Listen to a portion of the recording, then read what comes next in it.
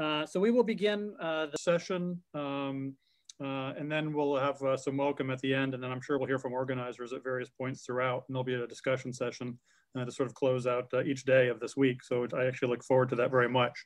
So our first speaker, going a little bit out of order right off the start here, is Professor Feng-Kun Guo from the Institute of Theoretical Physics in China, who will be speaking on emergence of near-threshold structures in hadron spectrum. So I'll let him share from his end, and we can begin. Okay, can you see my screen? Yes, we can. Okay, great. So let me make full screen mode.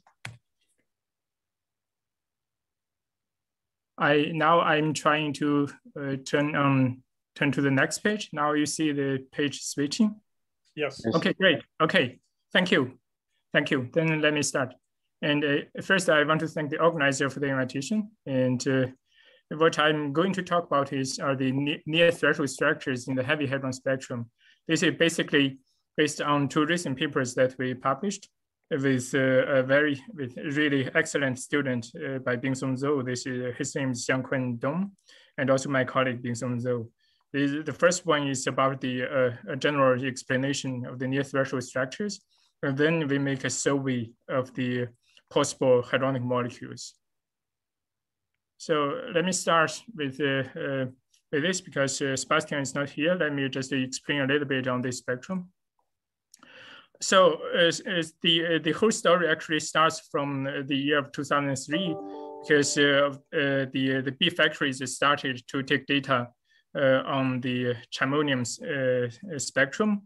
Here in this plot, what I show is a comparison of the observed chimonium spectrum in comparison with the quark model prediction from Godfrey-Isker quark model. The black lines are the chimonium spectrum predicted in this quark model. And then the red lines are the states discovered before the year of 2003. We see that basically the agreement is excellent, except for a couple of them in the high energy region.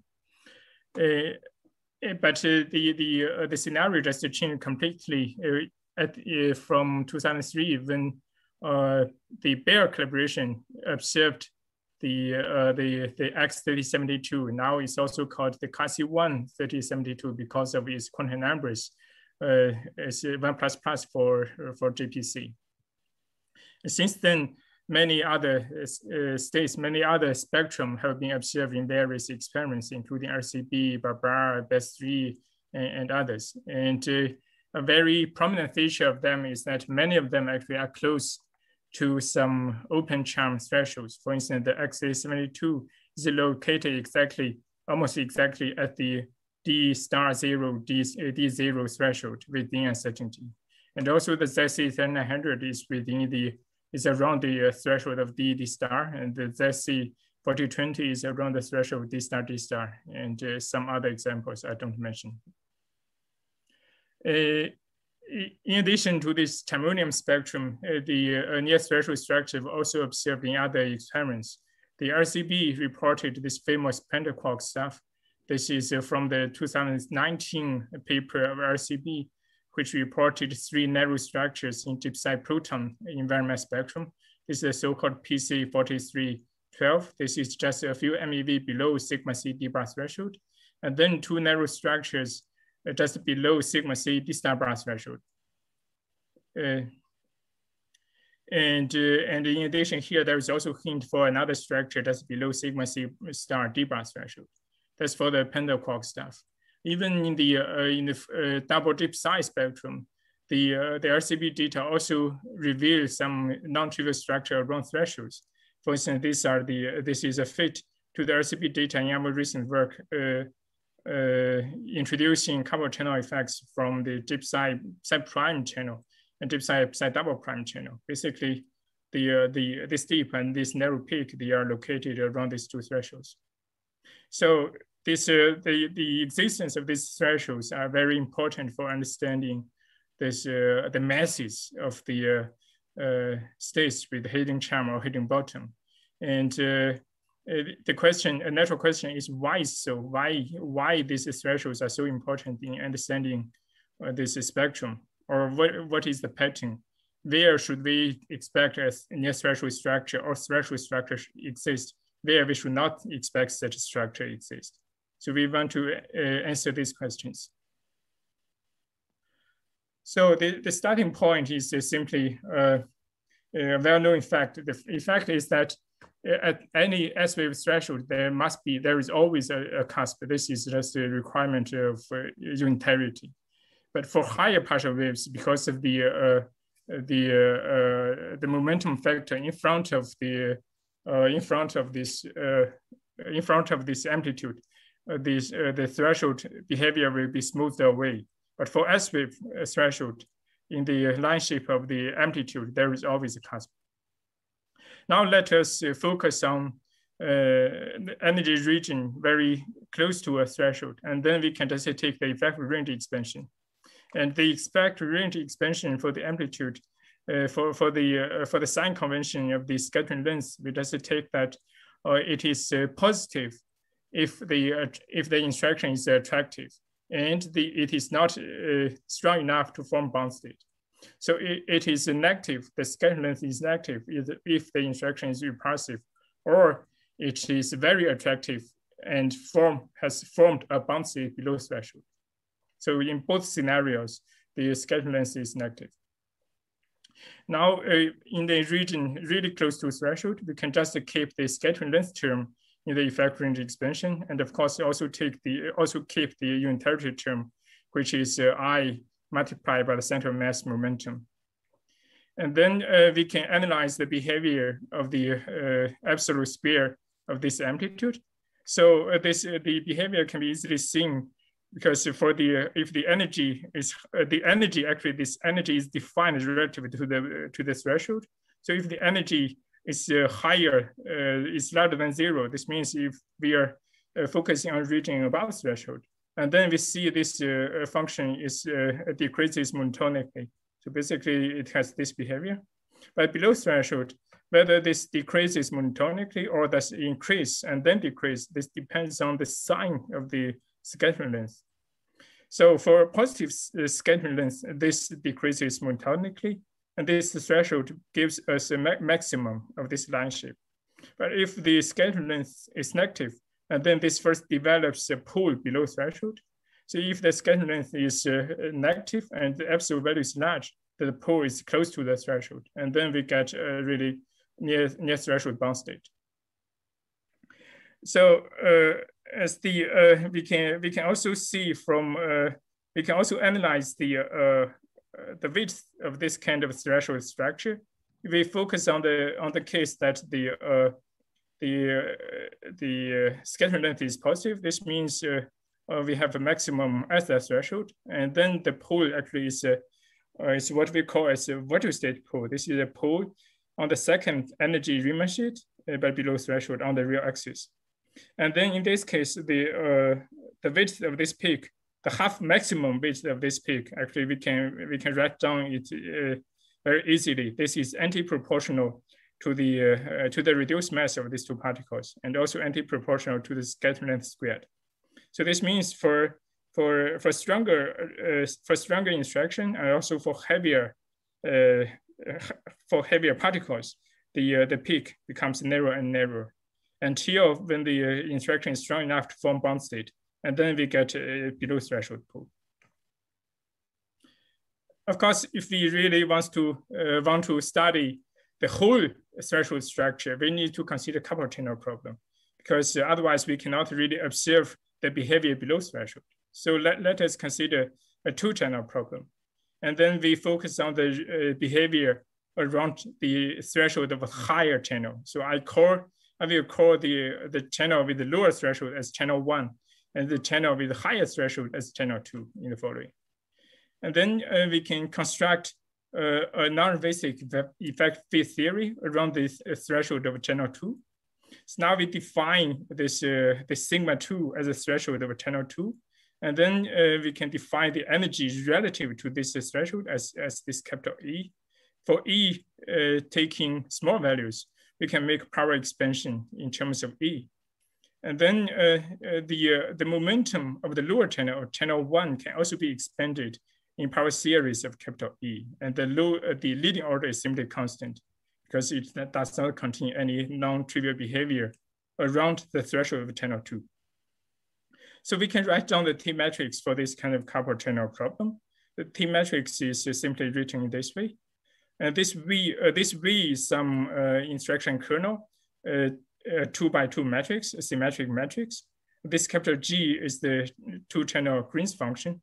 And one of them, the lower channel, the function of channel 1 is given in this way. So the particles in channel 1 can be relativistic, but it doesn't really matter because what we only need to know is that this develops some UV divergence and it can be regularized in some way. And the imaginary part is given by unitarity, is fixed. But for channel 2, because we are focusing on the energy ranging around this threshold, so this can be treated non-relativistically. So we can regularize channel 2 using, for instance, a hard cutoff. And then we keep the imaginary part of channel 2 loop function. This is that part. This is imaginary when this is above threshold, and real when this is below threshold. But it is important to realize that in this T matrix, only this term produces non-trivial behavior around the threshold of channel 2. So this has a square root branch point. And the UV divergences in these two loop functions can be renormalized by the two diagonal elements of the inverse of V. So basically, we can define, we can parameterize the T matrix in this way, in this 2x2 matrix, and this A11, A12, and A22 are parameters we introduced, are real parameters. And they are cutoff independent. They are cutoff independent because the UV divergence have already been absorbed. And this A22 can be understood as that if this channel 2 does not couple to channel 1, and then this would be the scattering length for channel 2 without channel coupling. And A12, although this looks like a scattering length, but it is not because this is expansion around the threshold of channel 2. So this is simply some parameter. And A12 describes the channel coupling. So when 1 over A12 goes to 0, the two channels decouple from each other. So basically we write down this T matrix in a model independent way. And then we can work out the effective scattering length of channel 2 easily. Considering the effects of channel coupling. We see that this scattering length becomes complex because channel 1 has a lower threshold, and then this provides imaginary part for the effective scattering length. And unitarity requires that the imaginary part of this scattering length is negative. So this can be seen from the expression of the effective scattering length in channel 2. So the imaginary part is negative. And then we can also easily write down this T matrix element, T22 for channel 2. And from here, we got this effective scattering length. So now let's consider production process. First, we want to study the line shape or the invariant mass distribution in the lower channel. So only in this channel we can see the whole threshold structure around the second channel, around the threshold of second channel. So the production of channel 1 can be written diagrammatically in this way. So this contains the 3 parts. First part is direct production of channel 1, and then we have final state interaction in couple channels. And if we write down the formula, this is given in this way. And actually, we can use the Liebman-Schminger equation to rewrite this production amplitude into in the second line. And then we see this is written in terms of just in terms of T11 and T21. And in front of T11 and T21, there are some coefficients. These coefficients would be a constant at the leading order expansion of E. So this simply would be constants, and we can do a multiplicative renormalization to absorb this cutoff dependence. And then finally, we get this kind of equation. And then basically this production amplitude is given by a linear combination of T11 and T21 with a constant coefficient at leading order. So all the non-trivial energy dependence are contained in T11 and T21. So now we can consider two special cases. The first special case is that the channel 2 can be much more easily produced in some reaction than channel 1. And then the production of channel 1 would be dominated by this diagram. And then this means it is given by the second term in this production amplitude is proportional to T21. And then its behavior would be given by T21. And then we realize that the expression of T21 is it's just proportional to the to T22 in the last page. So basically, it has the effect range expansion this kind of form, and we are back to the simple behavior that we analyzed for the single channel effect range expansion.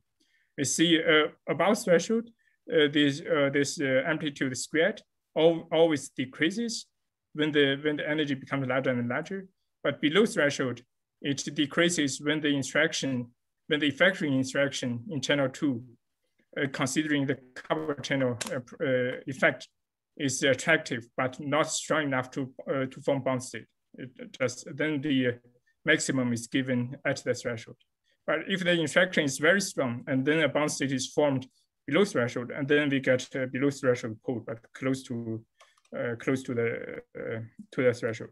So here I show a few curves for which I just take the masses of deep psi pi as channel 1 and d star as channel 2, just for illustration. This does not mean this describes physically these two channels. I just take their masses, and then take some values for the parameters in the T matrix to construct poles near threshold and a case of bound state pole shown as the green line.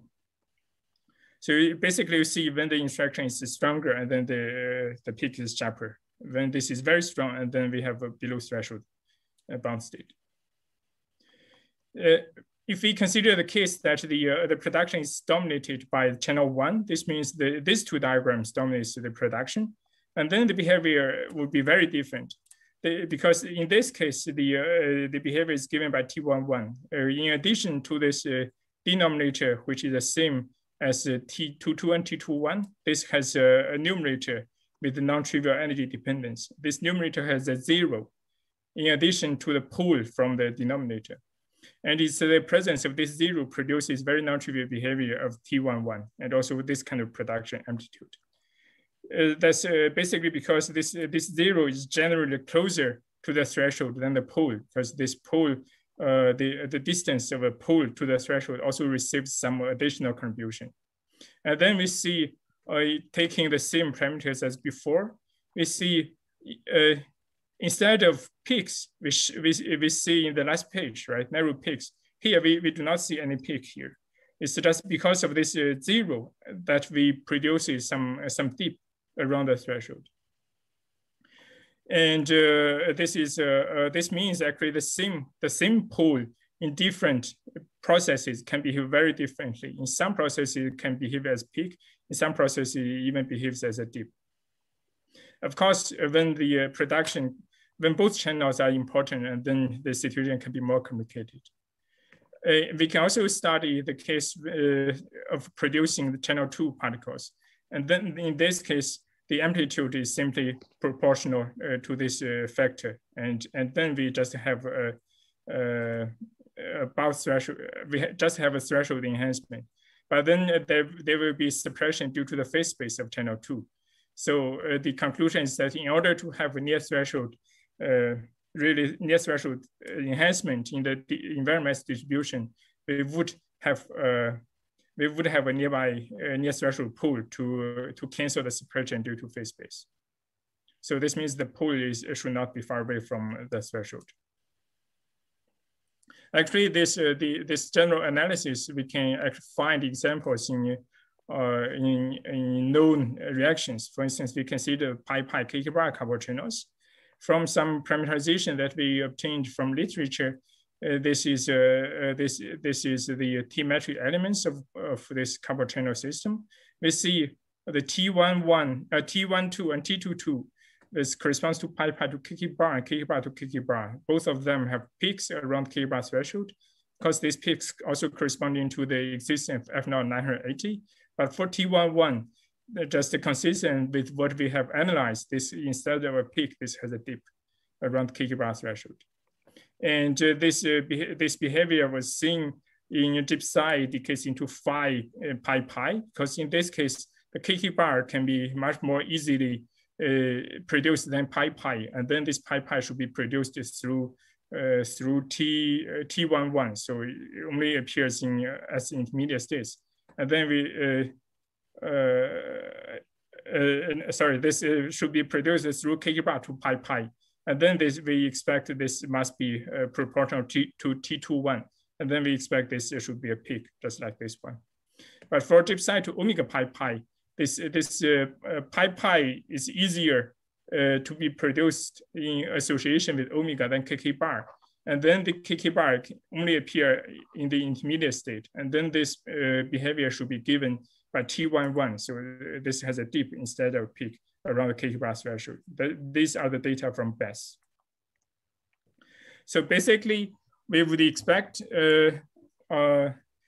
non-trivial near threshold structures in the final stage with charmonium plus light hadrons when the around the thresholds of open charm or open bottom hadron pairs when their interaction are attractive. And also we expect the threshold structure to be more prominent in bottom sector than in charm sector. And of course, we want to know at which thresholds we should expect this kind of behavior. For that, we need to resort some model. So we consider a very simple model of vector meson dominance. This means we consider the interaction between a pair of heavy hadrons through exchange of light vector mesons. So this model was known to be very phenomenologically successful in providing the values of low-end constants in calibration theory, and we just use that. And then this we shrink the propagators of the light mesons to vector mesons to a point, and we use the parameter values of the couplings existing in the literature, and then we can work out the pairs of heavy meson, anti-heavy meson, or heavy hadron, anti-heavy hadron pairs that have attractive interaction. They are listed here. So basically the known near threshold structures are all included here. So they all have attractive interactions. Of course, for the ZC, the exchange of light vector mesons just vanish. And then we would need to consider some exotic scenario that the exchange of charmonium could provide additional attraction. So that's the general analysis of a threshold structure. And then we want to go further away, go a step further to see with the simple potential that we derived through vector meson dominance, which systems can form bound state, or which system cannot, or which systems they are repulsive. We just use the potentials that we just described from the vector meson dominance. And then we solve this Lippmann-Springer equation, and we introduce some cutoff to regularize the UV divergence inside in the two hadron loop, and then we can study the spectrum or the pools of this T matrix, because we only consider the constant contact terms from this vector meson dominance, and then we can only have either bound state or vortex state poles. We cannot have resonances because the potential does not have any energy dependence. And then this what we obtained. I think the spectrum that we obtained looks very interesting. This should give us at least a feeling of how the spectrum of hadronic molecules look like. For instance, in the spectrum of a pair of meson pairs with positive parity, we observe the XA72 here as DD star bound state. We also observe negative C parity DD star bond state. This might correspond to the so-called X tilde 3072 reported by Campus a couple of years ago. So here the green boxes are the bond states that we obtained, and the size of the box is given by the uncertainty that we estimate using by varying the cutoff in regularizing the loop function. And the orange boxes corresponds to the solution that we only get virtual states instead of bond states. So for the virtual state one, we see there are also some very interesting candidates. For instance, this DS star bar pair, and also this DS star bar pair. So in particular, this one just above 4.2 Jeff, and this might correspond to this might be responsible for this kind of dip reported by RCB. So this you see in RCB data, there are lots of the dip psi phi in this energy region. There are lots of thresholds. Basically, all the non-trivial structures are either at all the peaks and dips are around some threshold. So I think the existence of these thresholds should be very important for understanding the reported RCB spectrum.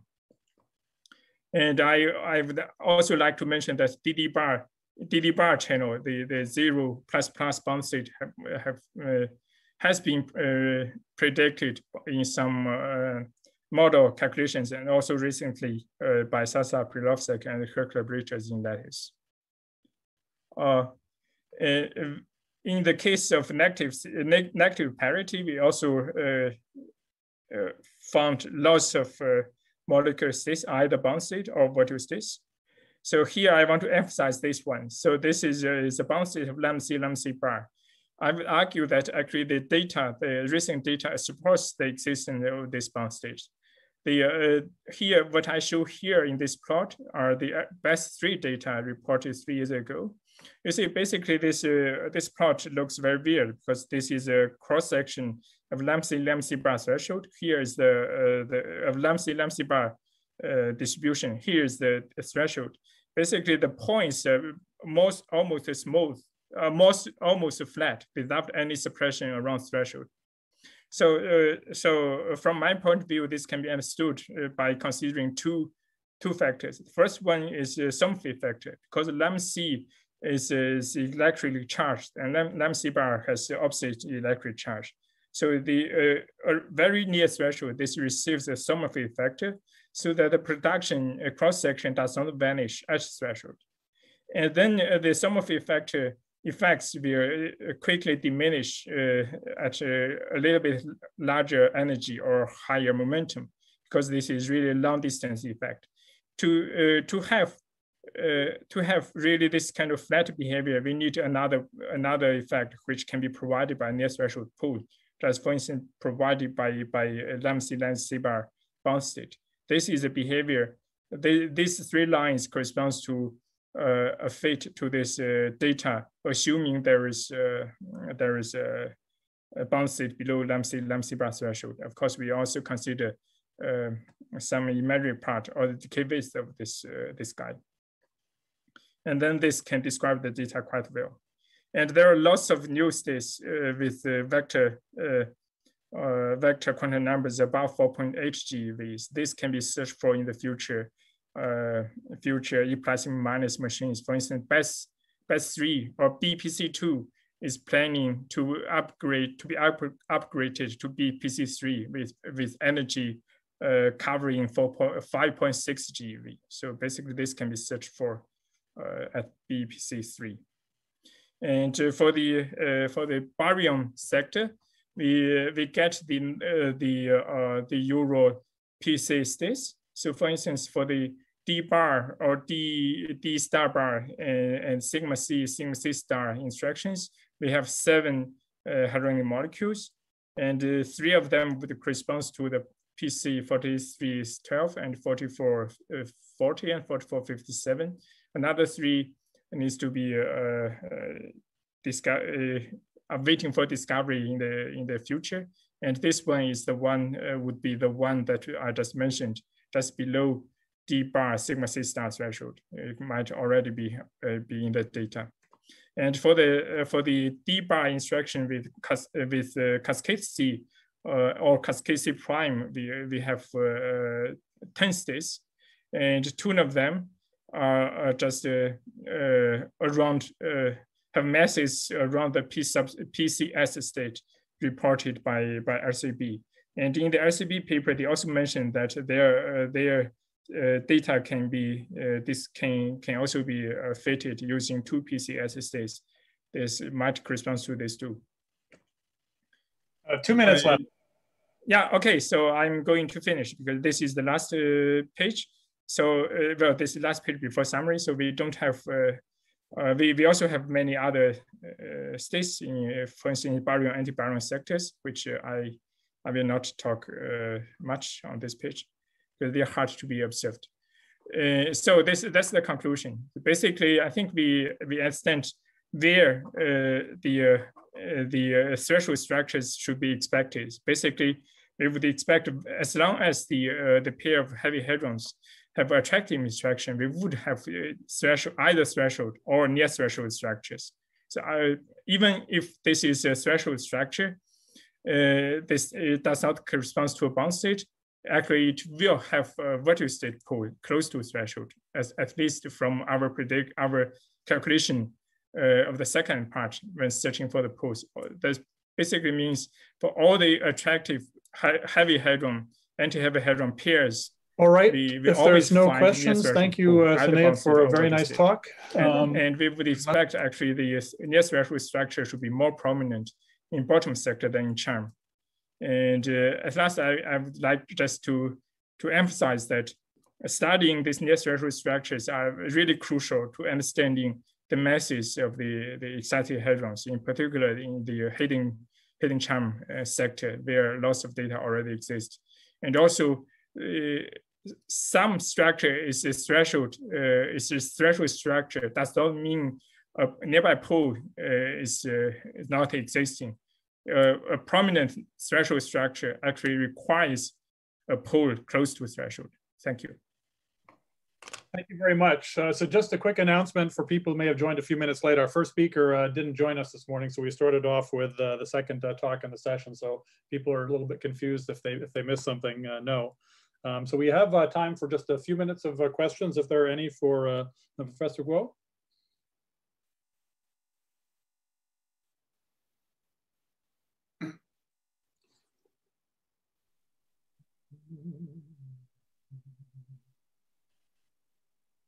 This is Paul Hoyer.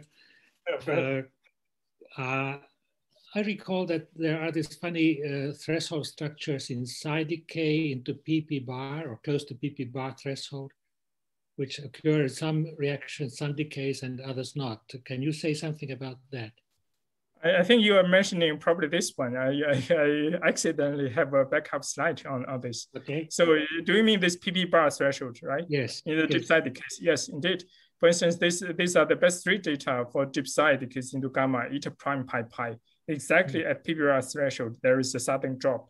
So from my analysis, I would say this indicates a near PP bar threshold pole, the existence of near PP bar threshold pole, and also PP bar actually is not the driving channel for the production of this structure. So basically, some channel is produced first, and then this generates PP bar, and then finally this PP bar rescatter into the final eta prime pi pi. I think there should be a near threshold pole to reduce this sudden drop, because this requires the scattering length in PP bar channel to be large. Like a bound state or something. Yeah. Okay, Thanks for the question. All right, any other questions? I think we can have one more. If there's anything important out there? I raised my hand, but if I may. Yes, go ahead. Okay, thanks a lot, Feng-Kun, for this very nice talk. Can you go back to the spectrum that you predicted for the hadronic molecules in this model? Now, yeah. In the baryon sector, we of course also have a very rich spectrum predicted from the non-relativistic quark model, and the experiment didn't find many of these states. So we had for some time a missing state problem in the baryon sector, right? So yes. when I look at all these states that you predict in your model, my question is, do we also have a missing state problem here? Or phrased differently, if in a certain sector we do not find hadronic molecules, what could go wrong with your model that in the reality there is no hadronic molecule? Yeah, thank you, Christian. A very good question. First, I would see this is a really very simple model of producing hadronic molecules, because we just wanted to have overall picture where we would expect to have. So basically, we made several simplified approximations. First is we assume the interaction is provided by light vector meson exchange, and then we only consider single channels, and then we neglect mixing with normal harmonium. Okay, so with this in mind, actually we find at least what have been observed, the really unambiguous candidates or near threshold narrow structures are all included in these predictions. Of course, I think one point is that so far the experiments that really studying these states do not really cover, well, they only cover very small energy region in the predictions. For instance, the E plus E minus, this can only cover easily cover the 1 - sector, not other sectors, right? And also for B decays, this only covers the energy region below 4.8 GeV, because this needs to have B decays into K plus CC bar, and then B minus K mass gives us 4.8 GeV. So basically, only this lower sets of all the predictions are testable so far, and indeed there are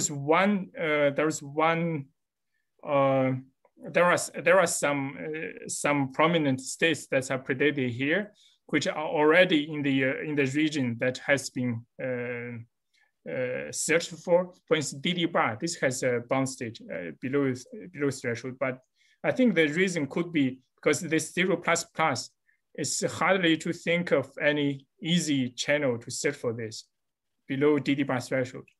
And also there is a 2++ state, D star bar, that's generally expected in hadronic molecular model as a spin partner of the X372.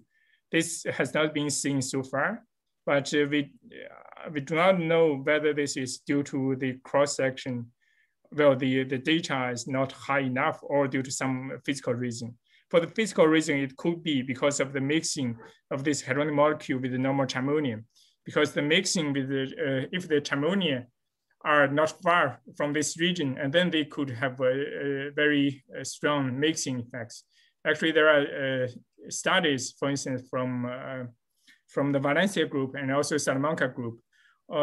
They studied the mixing between harmonia and the hadronic molecules, and the effects can be different for different quantum numbers, because the hadronic molecules in some cases are above the harmonia, some cases are below the harmonia. So in some cases, the mixing gives a repulsion, some cases the mixing gives a attraction. But I think for the states above 4.8 GeV,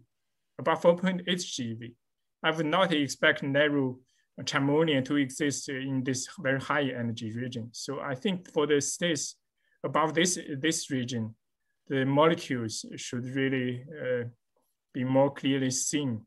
Of course, here we didn't consider coupled channels, but yeah, in future, I think these coupled channel effects should also be considered.